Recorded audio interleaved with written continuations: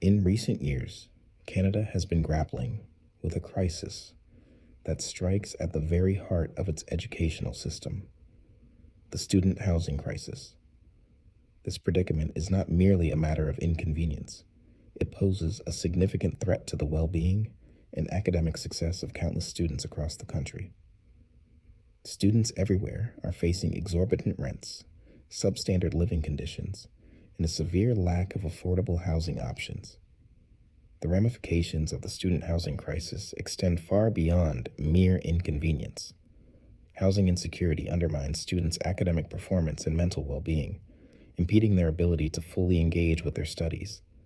The stress of juggling part-time jobs to cover rent, coupled with the uncertainty of unstable living situations, can take a toll on students' mental health, leading to increased anxiety and depression.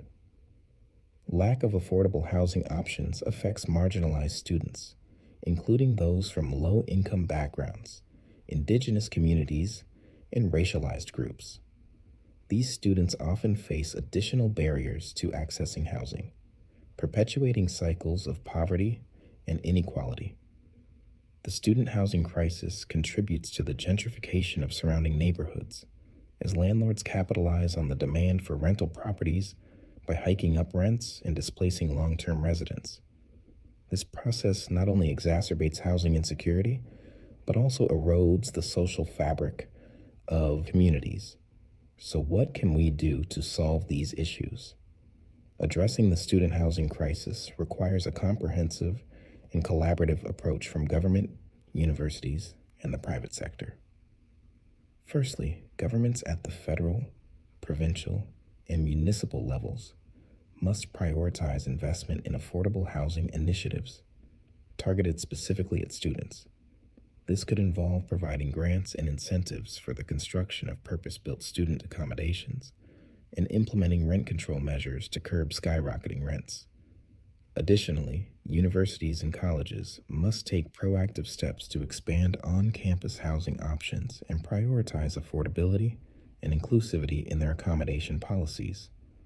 This may involve partnering with developers to build new residences, as well as offering subsidies and support services to students in need. In conclusion, the student housing crisis in Canada is a pressing issue that demands immediate attention and concerted action. By addressing the root causes of housing insecurity and prioritizing the well-being of students, we can create a more equitable and inclusive educational system where all students have access to safe, affordable, and dignified housing.